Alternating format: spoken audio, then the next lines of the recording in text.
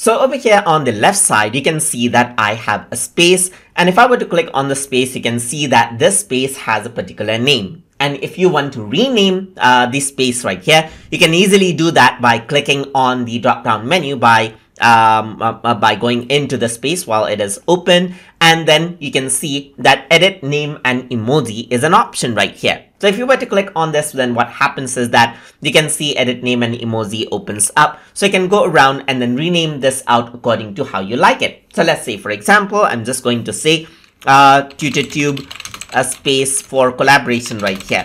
Collaboration, just like this. So this is going to be the name of the space now. And if you want to assign a particular emoji to it to give a visual cue of what the space is about, you can click on the plus button right here. And then you can go around and choose out an emoji of your choice. So let's say, for example, I'm going to go around over here onto, let's say, for example, the rocket icon right here. Press done. And what happens is that there you go. You can see the rocket right here, just like this.